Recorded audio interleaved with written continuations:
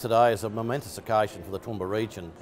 Firstly, I think this will be the first time we've had a group of UNESCO ambassadors come to town, and I think that's a very, very important day for this community.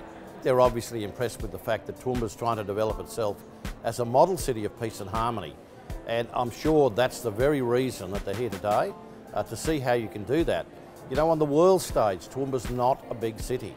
It's a fairly small city, but what's happening here with the way the various faiths work together, it's quite exemplary. Well, I think there are many, many different cultures who live here, many, many different languages. 10% of our community was born elsewhere overseas.